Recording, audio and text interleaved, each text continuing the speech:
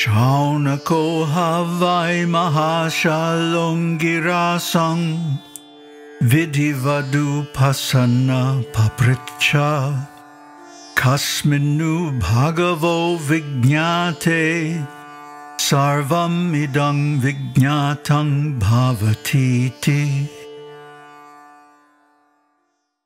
Śaunaka, well known as a great householder, having approached Aṅgiras duly, asked, "O adorable sir, what is that which, having been known, all this becomes known?" Śaunaka, the son of Śaunaka, mahāśālo'ṅgir, a great householder, duly, having approached him, duly, that is to say, in accordance with the scriptures. The teacher Aṅgiras, disciple of Bharadvaja, papraccha, asked. From the use of the adverb duly from the time of contact between Śaunaka and Aṅgiras, it is understood that for their predecessors there was no established rule about the method of approach. The adverb is used by way of delimitation, or it is used on the analogy of a lamp placed in a house, for the rule regarding the manner of approach is intended for us as well. What did he ask? That is being stated.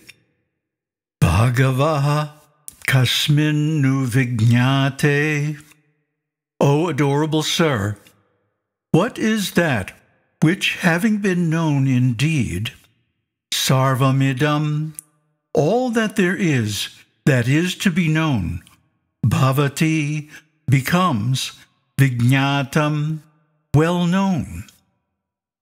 The particle nu is used to express reflection. Śaunaka had heard the traditional utterance of the good people that there is something by knowing which one becomes omniscient. Being desirous of knowing that thing specifically, he asks thoughtfully, which indeed? Or, by following the common-sense view, he puts this question knowingly.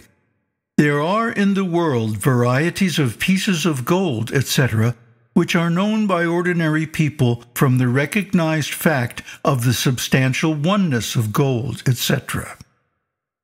Similarly, does there exist a single substance that is the cause of the whole universe of diversity, by knowing which all things become known? Objection. The question with the word which is improper with regard to an unknown thing. In that case, the reasonable form of the question is, does such a thing exist? Which can occur only when the existence is already established, as in, into which is it to be deposited? Answer. No, for the question, which is that thing which, having been known, one becomes all-knowing, is admissible from the standpoint of avoiding trouble arising from verbosity.